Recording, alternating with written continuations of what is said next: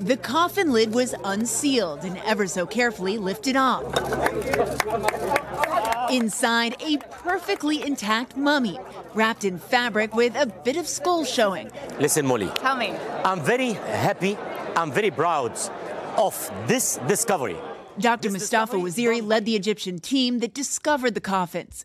His team was digging in the area, but not for that. First, someone spotted a painted wooden face. So they went to the east, they said, yeah, this is the beginning of one out of 18 wooden coffins. How deep? They said it's only 3 feet. Then I came with the Minister of Antiquities, quickly take those 18 coffins away. And then beneath them, there were 12 another coffins. They were like that. So two layers. 2 layers, exactly like this. The 2 layers of coffins, 30 in all, including 2 children, hidden in a cachette to protect from thieves and looting.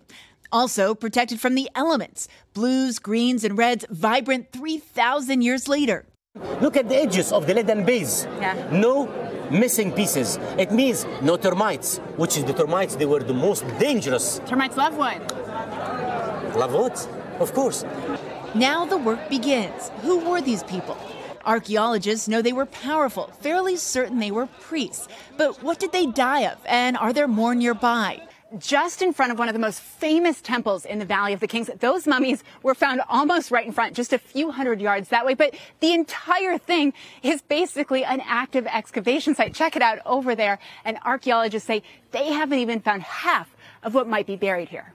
Dr. Waziri puts that number lower. He believes they've only found a third of what might exist. Still out there, the much sought-after tomb of Queen Nefertiti.